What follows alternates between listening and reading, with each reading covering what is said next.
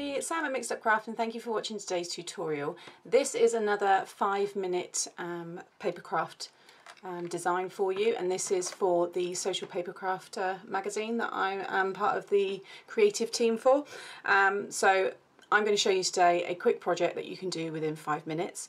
If you didn't see last month's one, I will share the link to that in the video description below, and I will share the links to the Social Papercrafter magazine and all that fun stuff as usual, and all the supplies I use. So this one here, some of you may recognise it as something I've done before, and this is what I call the squash box. I made a bigger one with a sheet of 12 by 12, and this one is using a sheet of 8 by 8. Really fun to do, and they, like I said, they are so quick to do. So if you are doing lots of favours, you have a birthday party, you're doing something for craft fairs, this is a really good one just to put little treats in, and I thought this one would be perfect for obviously something so sweet. The supplies I'm using are brilliant. I love this newish collection now from Dovecraft, and today I'm using the toppers. So you know, if you do need to do quick things, buying toppers and stuff that's pre-done, pre-die cuts are brilliant, and they're really great ways to, again, make your projects look like you've spent hours doing them when actually you've just spent less than 5 minutes, which is perfect. So this is the paper pack here, which is Sweet Memories, and you can just see there, and I'll just quickly flick through. These are just really fun. That's the one I used for this one here, that little box, and then you've got the flat, the cakes there, that lovely gingham print, roses and daisies, plain pink polka dot, which is the one I'm using today, this nice blue pattern, macarons or macaroons, that print there, more roses, and then finish there with a, looks like a iced lemon tea or a lemon tea.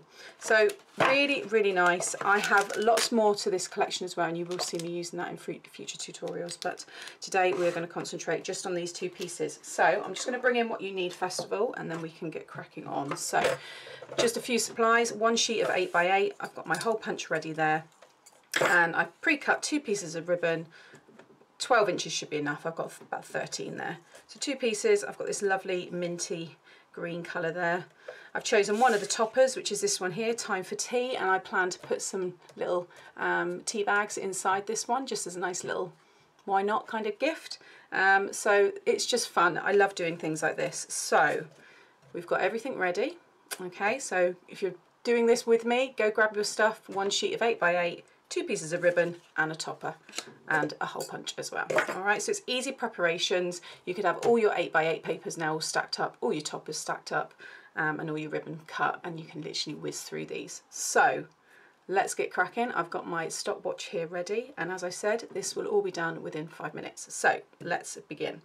So first of all, you are going to score at 1 7/8 of an inch, 3 3/4 of an inch, 5 5/8 of an inch, and 7 1/2.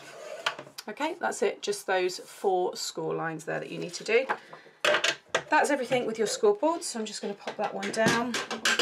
Oh, dropping things along the way, and now you can just burnish all of those score lines. So I'm just using my hands to do this. Obviously you can use your bone tool if you want to, and then you are going to need to pop some tape here, which I've just put away. So I'll just grab my tape. So I've just got a double-sided one here. You can use wet glue as well if you want to, and you're just going to run that one just down that little 1/2 inch piece that we have there, and that's our tab. So I'm just going to take off my backing for this piece here. She says, there we go. Oh, that's not very good. Take off the other bit. There we go. Flip it over, pop over one side with your tab, pop the other side down, and it will marry up and fit perfectly on top. Okay, with your join, have that on the bottom, and then with the side pieces, just push them together until they line up like so. Pop it on its side, and you just want to put 2 hole punches, so 1 and then about 1/2 inch between them, like so, and then do the other end.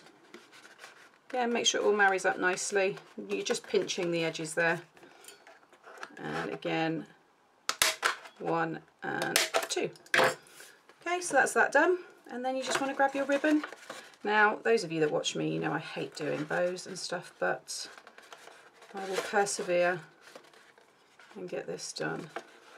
There's one. These are unedited 5-minute tutorials, so this is as it comes. So you'll watch me now faff about.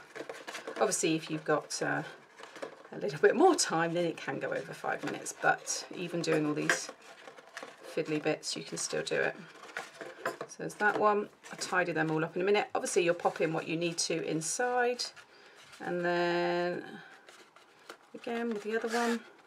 I love this colour as well. I can't remember, I think I got this one from the range. It was one of those 12-metre rolls of ribbon, but it's a really lovely satin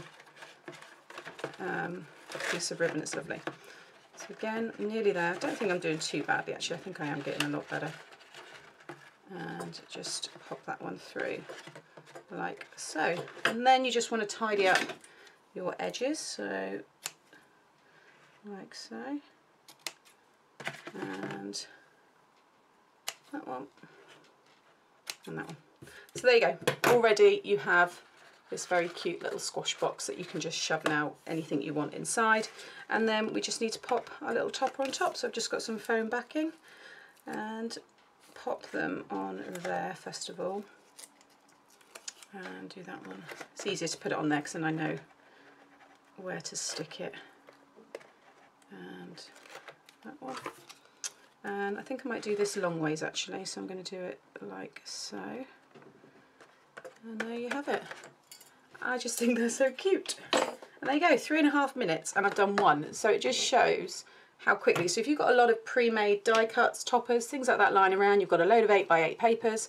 And the other good thing about these is they lie completely flat. So again, you can get it all prepped and ready, store it away until you need it, and it's not going to take up any room. But there you have it. I can still got what, 1 minute and 10 seconds to just yap away, but I'm not going to. So there you go. All the supplies I will share in the video description below. I will share the other 5-minute tutorial as well. I will share it all on my blog, all the supplies, everything, and the links to the magazine. If you haven't already, please follow us. We've got a Facebook group as well, and there is a monthly sketch challenge as well. So lots going on with 8 other amazing design team members. So have a look at that. But for now, I might as well stop that because I don't need it anymore. Hope you've enjoyed today. Another quick little 5-minute craft. They are so cute, and I will see you again soon. Thanks for watching. Bye.